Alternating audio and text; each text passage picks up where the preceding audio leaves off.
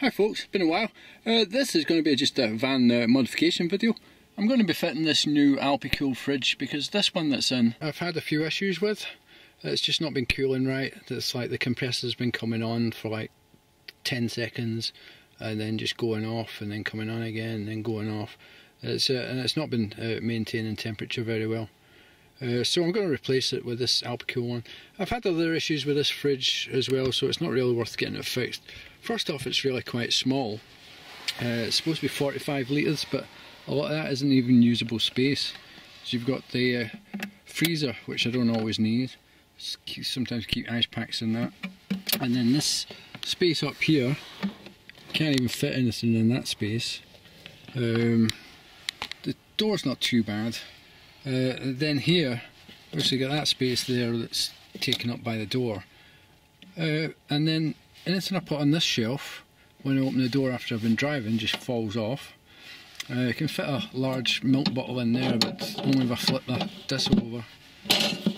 So it's not been a bad fridge, but it's not been the best.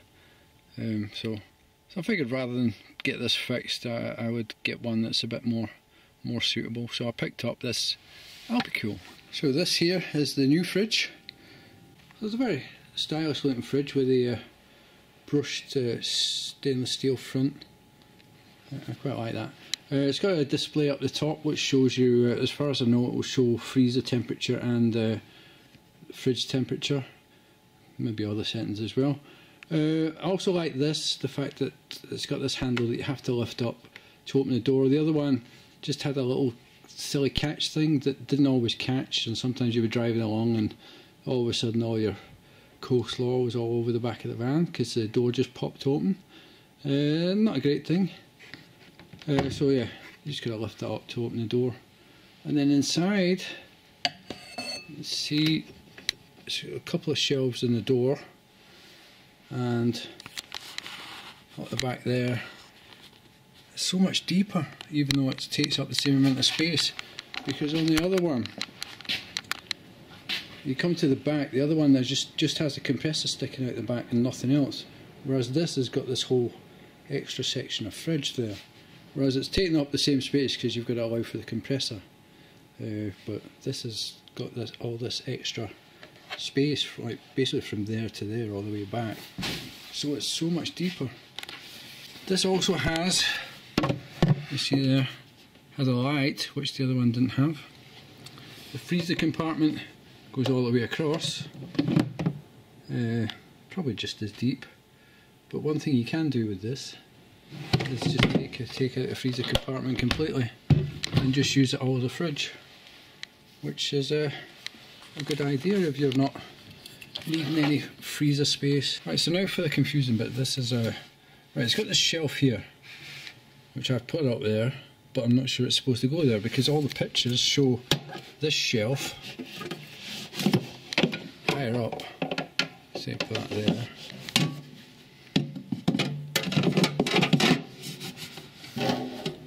Yeah, so in all the documentation, this is how it's set up. So what I like is this shelf has got this thing to stop stuff falling off the front, which is pretty amazing.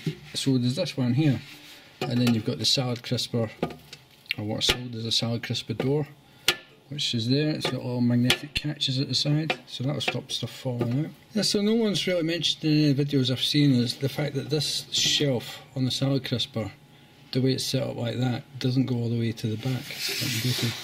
You've got a hole there, which isn't really accessible for anything if you've got the other shelf in, like it shows in the pictures. So yeah, that's just a bit of an oddity.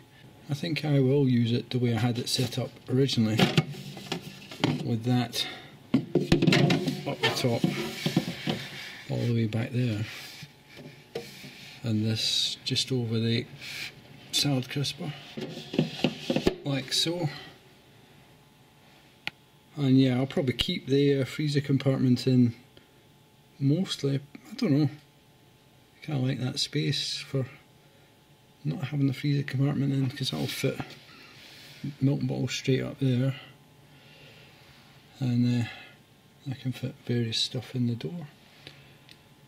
So yeah, I'm looking forward to getting it put in. I'm not going to do that today because it's quite a intensive job to take that cupboard out. So the new fridge dimensions are just about the same, so it should physically fit into this cupboard in the exact same way. I shouldn't have to make any real modifications to the hole that it fits into, but I will have to take that cupboard out because I've fastened this in from the back with L brackets.